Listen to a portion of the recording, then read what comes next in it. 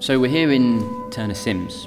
We've been here for 3 days. We've been recording Winter Journey, Schubert's Winterreise, for trombone and piano.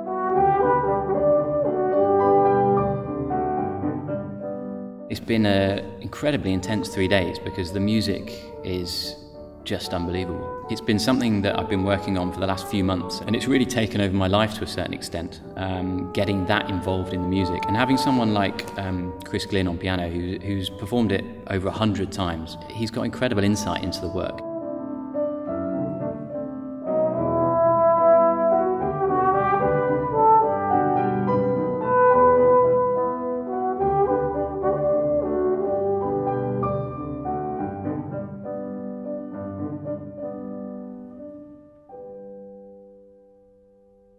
Within this project, we achieved lots of different colours, and some of them were quite obvious. We put a mute in. Obviously, that's one of the unique things about a brass instrument, about a trombone, is that you can immediately change the sound by inserting a mute.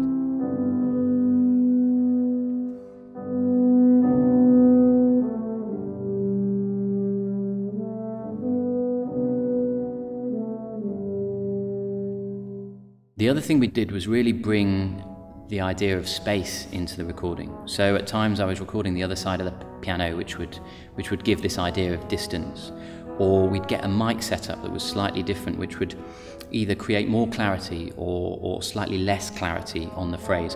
And we managed to achieve an extraordinary amount of colours, which I think are going to be really appropriate to the poems and really bring to the work even stuff that singers can't bring, and in my view, that completely validates doing a piece like this. If we can bring stuff to the work, even a piece of Schubert, something that's so important to so many people, but we can bring something to it, then I think that's a really positive thing.